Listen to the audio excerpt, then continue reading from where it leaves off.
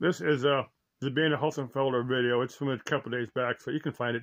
But she tell about the life of this misadventure of a guy in the same field that she is. I think she says particle physics, but anyway, you see there it says not guilty.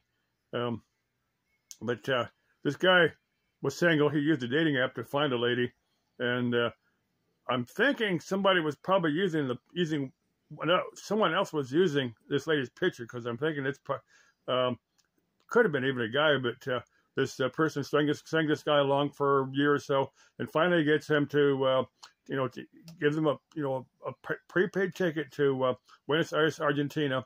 And when he gets there, the lady says, she texts him and says, well, I can't meet you there, but you got to fly to Lisbon or some other city, or Brussels, I think. But anyway, and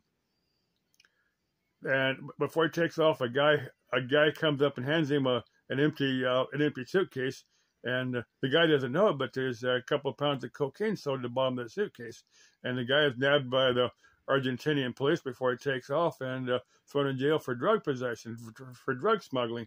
And he eventually he writes papers while he's in prison.